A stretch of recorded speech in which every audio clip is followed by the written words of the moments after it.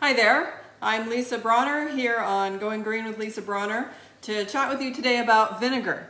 This is just a casual mini live where I try to bring you something from my house and in my everyday.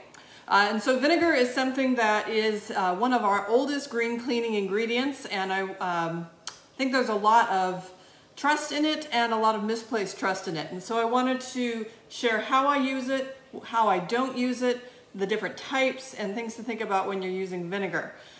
So when I'm talking about vinegar, unless I specify otherwise, I do mean good old-fashioned white distilled vinegar, not apple cider vinegar, not cleaning vinegar.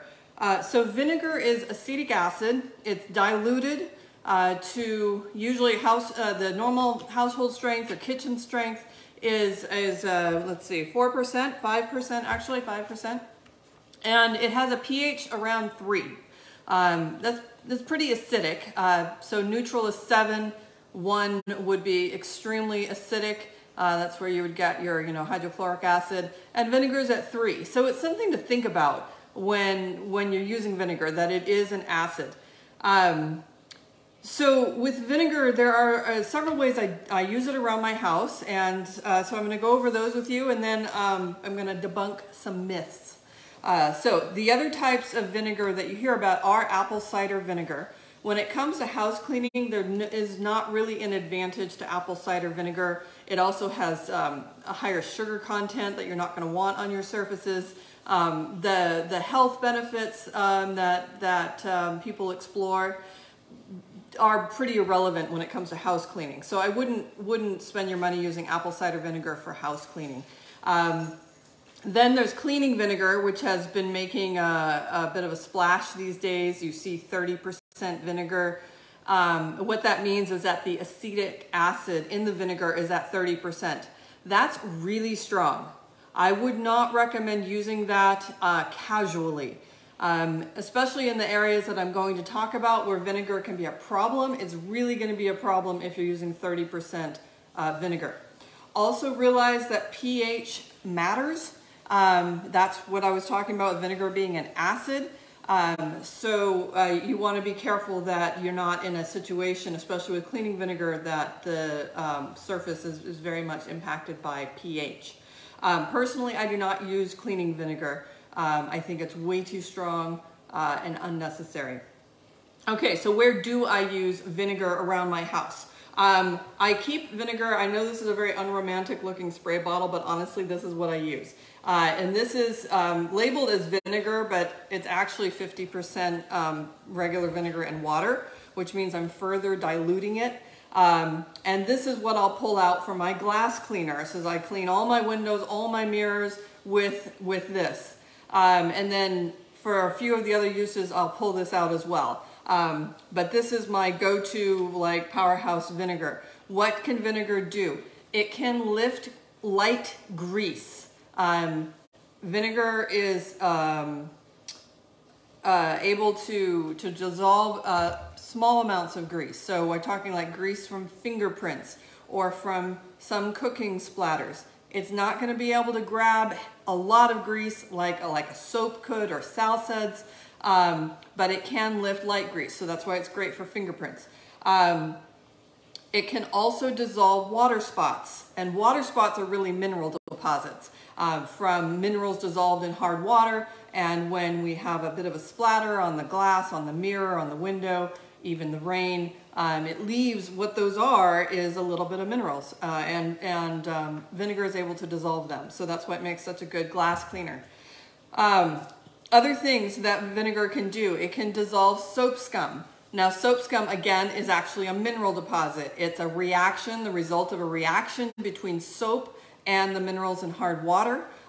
So if you have harder water and you're using soap, you're going to get more soap scum. If you are using a non-soap, a detergent, you're going to get less soap scum. But if you have soap scum, vinegar will dissolve it because it's really great at dissolving minerals.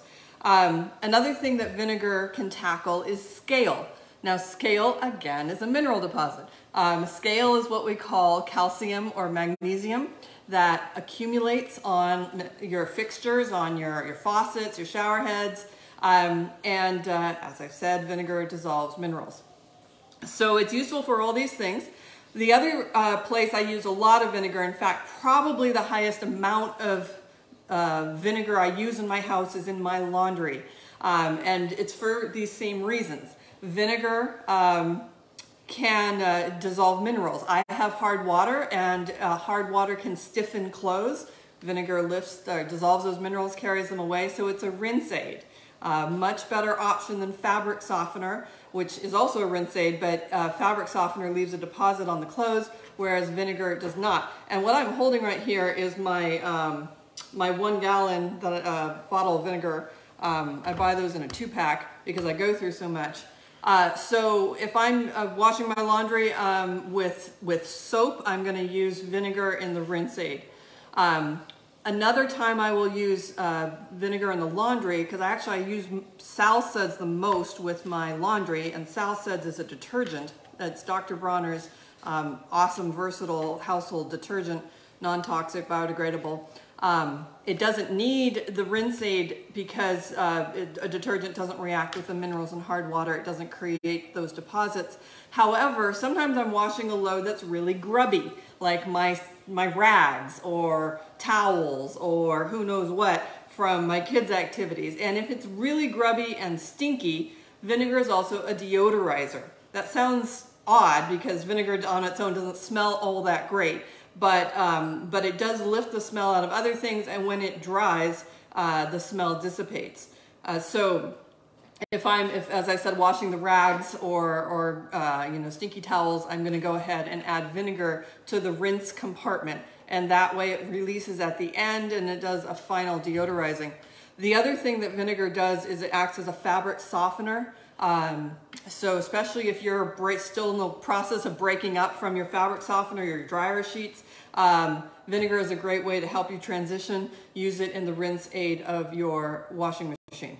Now, I keep saying put it in the rinse aid, the fabric softener compartment, because vinegar reduces Sal Suds and a detergent's ability to clean. Chemistry happens. You can't just go mixing cleaners and expect them all to work properly. When you combine vinegar with detergent, it's not dangerous, but it does reduce the ability of the detergent to clean. You might say, but I've been doing it for so long and it works for me. I promise it'll work better if you don't do that.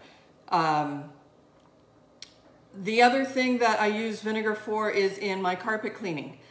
So I have a carpet cleaner that I have to pull out all too often, and I put vinegar again in the rinse water to help deodorize the carpets, and also as a rinse aid to make the carpets a little bit softer.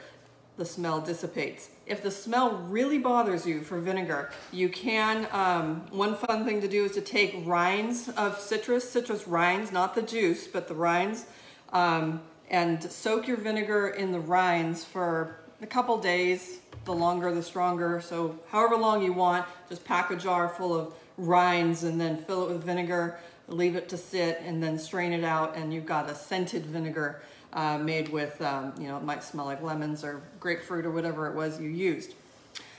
Another way I use vinegar around the house, I haven't needed this in a while because my puppy isn't quite as chewy as she used to be, to no chew spray. And I actually do use apple cider vinegar in it because I end up smelling this more. But I have found that if there's, I don't know, puppies chew on the strangest things, a corner of the carpet or a corner of the cabinet. I have a cat that likes to chew windowsills. I don't know why, but putting a little bit of this, this is a Dr. Bronner's hand sanitizer bottle that I filled with, I think I've got half apple cider vinegar, half regular vinegar. I don't know why I did that. I could have used just one. And I spritzed that. Lately, my cats have been eating my plants, and I've also found that spritzing them lightly with the vinegar helps to deter them.